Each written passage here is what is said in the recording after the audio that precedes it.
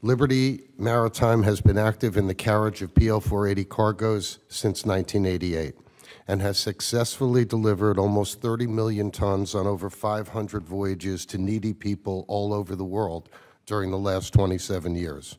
We are proud of the historic accomplishments of the PL-480 program and of the critical role of the U.S. Merchant Marine and the role it's played since 1954 in delivering food and supporting this important program. You've already heard from other witnesses about how important the carriage of food aid is to the Merchant Marine, as it comprises an essential cargo source for U.S. flag vessels. I would like to add from my long experience in this industry that the current situation is unprecedented in its level of devastation to the U.S. flag Merchant Marine. The U.S. flag fleet is suffering economically from an enormous decline in available cargoes, not to mention the MAP 21 reduction from 75% to 50% carriage, and many ships, including several of our own, have had to reflag with the resulting substantial loss of sea lift capacity and maritime jobs. So I can say without reservation that the current food aid preference cargo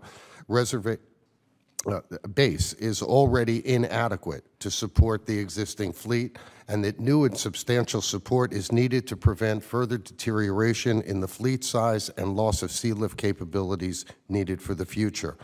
Let me add something about U.S. flag rates, which have been criticized by out-of-touch academics. What these critics forget, first and foremost, is U.S. flag carriers are rate capped by the U.S. government in its determination of what is a fair and reasonable rate. So we cannot charge more than an average of our costs, plus a modest regulated profit on any particular voyage. And because of a lack of cargoes and vigorous competition amongst U.S. flag ocean carriers, we never come close to hitting the regulated profit amount or ceiling. I would like to say a few words about the Obama administration proposals to dismantle PL-480 in the name of reform. As well-intended as these proposals may be, they have already done substantial harm to PL-480 and will do irreversible damage if adopted by Congress. The proposals have put the public narrative on PL-480's imperfections rather than recognizing the program's enormously impressive track record and seeking to improve on it. In fact, it's hard to find another U.S. government program that has achieved so much for so long with so little. I dare say that if other foreign assistance programs were anything like the PL-480 program, the American people would actually like foreign aid. Much of the funding is spent in the U.S. to buy U.S. agricultural products, to mill them here, send them to ports via rails, barges, and trucks, and ship them on U.S. flag vessels, which are then delivered by U.S.-based private voluntary organizations. And most importantly, the program delivers assistance to persons who need it in a transparent, accountable, and efficient way. I would ask the members of the two committees represented here today whether we will be able to say that if PL-480 becomes a cash giveaway program. Will the American people support a giveaway program of cash that inevitably will be neither transparent nor accountable? I don't think we need any polling done to know the answer to that question. We strongly urge caution and prudence before dismantling a program that has worked so well for so long and won't be easy to reconstitute if it turns out that cash and vouchers are the wrong way to go. We already are the leading provider of cash aid in the world. We need do no more. Indeed, we believe the evidence is already accumulating that shows that cash and vouchers lead, as one would expect intuitively, to enormous diversions of funds, fraud, waste, and abuse.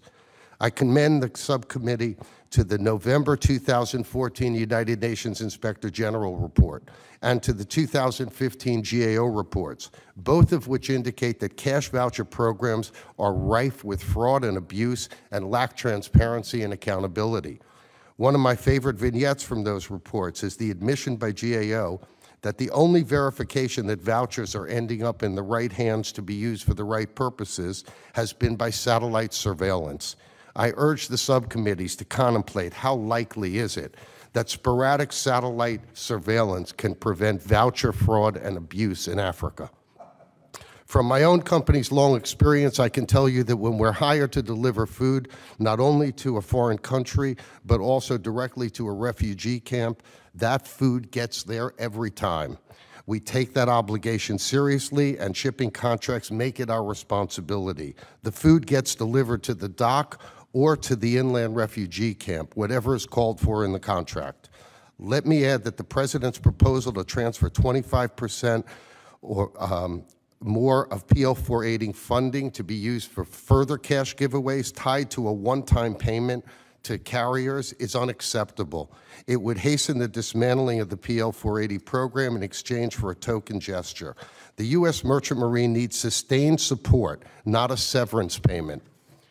I respectfully urge that instead of destroying PL 480, Congress should consider ways to improve the purchasing, transportation, and distribution of in-kind food aid. We would be pleased to offer suggestions, as I'm sure other carriers and program participants would as well. Most of the available ideas are not new. They've been proposed by GAO and others over the years and ignored by shipper agencies, especially AID. For example, the way shipper agencies contract for transportation services unnecessarily costs the U.S. government money. In the commercial sector, contracts tend to apportion risk and responsibility to the person in the transportation chain that has the most control and can mitigate the risk. So, for example, where the ocean carrier does not control the ocean terminal, the terminal is responsible for loading or discharge delays caused by its employees or actions, not the ocean carrier.